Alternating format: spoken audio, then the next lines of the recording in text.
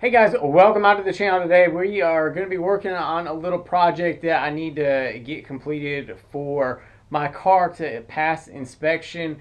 I have an EVAP leak and the code for it is P0455, I believe.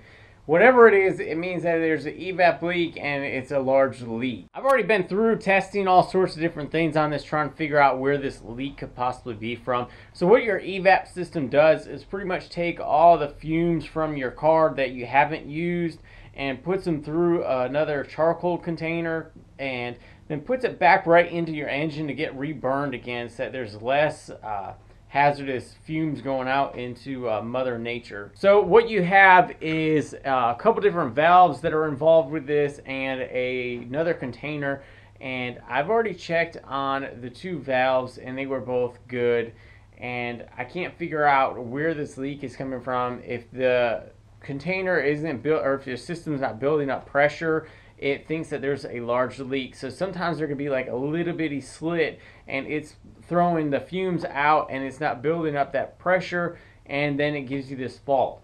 So if you take it to a shop, you're guaranteed to pay at least $100 or more just for them to even look at the car. The shop rates nowadays, I think I called somewhere and it was like $95 an hour just to have your car looked at. Just to be looked at, not even to be fixed, but just to have your car looked at. It was $95. And I know that the parts on the car are good, so what I think I have is a leaking vacuum hose or a leaking hose somewhere.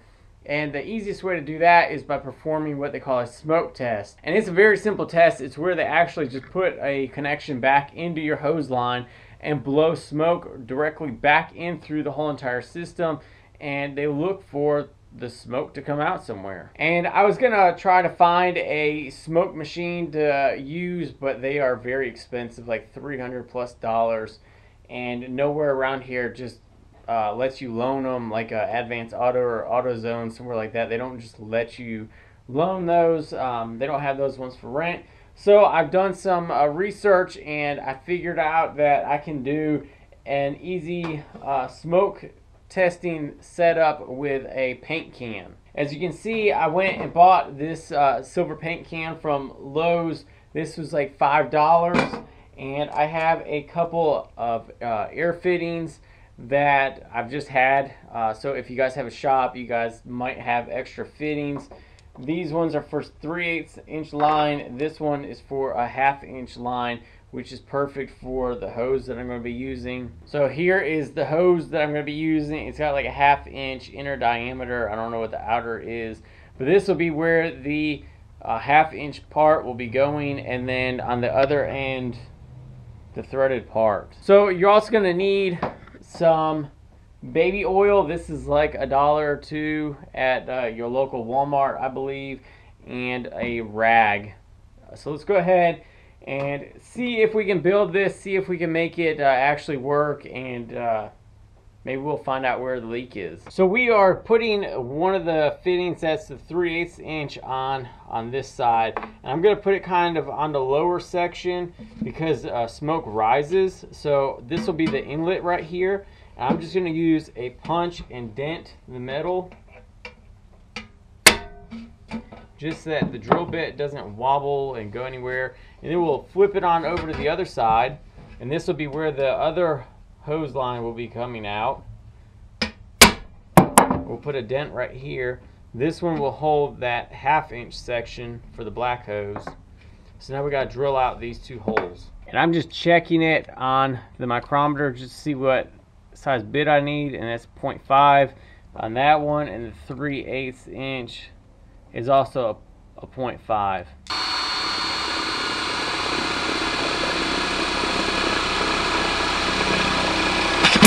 So we'll just double check this. All right, and it won't fall through, which is what we want. We want to be able to take it and be able to thread it through.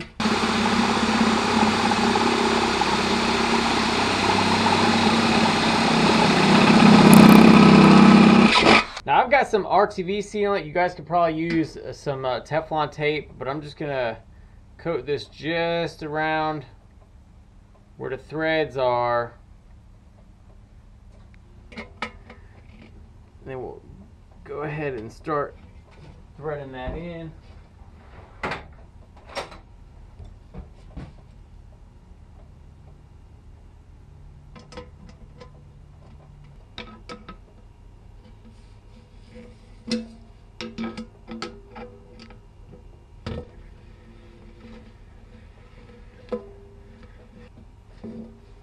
If you guys are wondering, these are only like a couple cents. I don't know, less than $1 to get. So I can always pull them out and get that the sealant off of there later.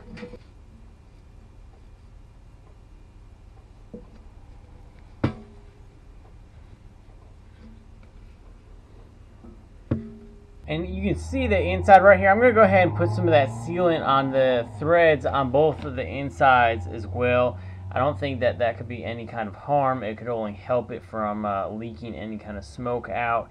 And you guys can already see I've already attached one of my hoses. This will be the outlet. All right, so now that we've got in the RTV, all the little connections on, you want to take a rag and throw a rag in there.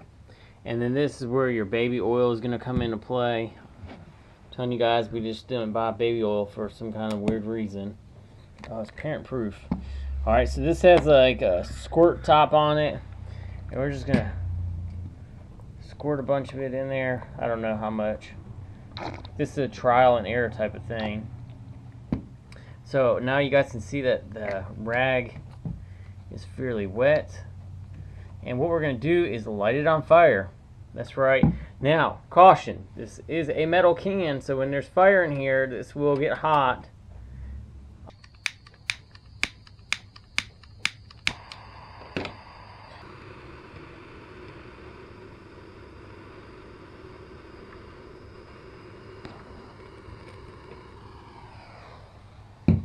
Alright, so it's on fire. We want it to burn a little bit.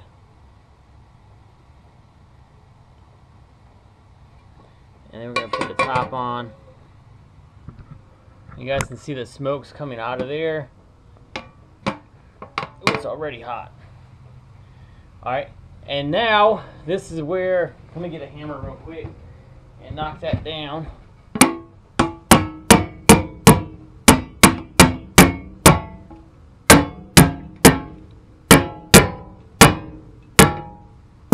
Alright, so the other end of your hose is right here, and it should eventually have smoke coming out of it. And this is where the air line comes into play, because we'll hook up the air line. Let me get a glove. It's warm already. And so we got the air line right here. And we got like hardly any PSI on it. And you guys can see now I'm pushing smoke out of the hose. Let me try to get that on there a little bit better.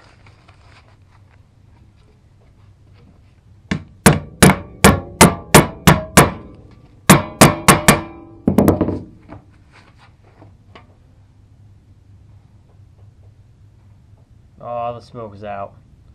I wonder if the fire died in there. So we got the can open back up, and as you can see, it burnt a little bit of that rag, but not much. So I don't know how much exactly oil I'm going to need. It's still soaked, so you guys see it's still pretty wet. So we're gonna have to play with this a little bit, and we're about to go take it out to the car and see what's gonna happen. We are set up over here at the car, and we've got our air line stretched from the shop out here. We got our paint bucket, and then we've got our hose that is running all the way up inside here. And this is where my connection point is for the EVAP system. It goes to right here. I don't know how well you guys can see that. That's the purge valve. So right here is your purge valve, and then over near your container is where your vent valve is. So I've gotten my other connection for the airline hooked in here, and this is fairly tight. And what I've already done is added more oil into the rag, so you guys can see that it's pretty good and soaked. And as soon as I get the fire going really good, I'm gonna go ahead and knock the top on, and then I'm gonna hook up the airline. I don't think I'll have much time to really look for a leak, but hopefully it's enough time. I'm going to start with the gas cap area and just look there and then move my way up to the engine. I might have to do this a couple times. Alright, so I got the propane going. I'm going to light the rag on fire. There it goes. I want it to burn a little bit better.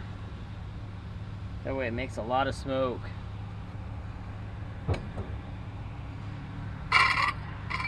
Got the can top ready.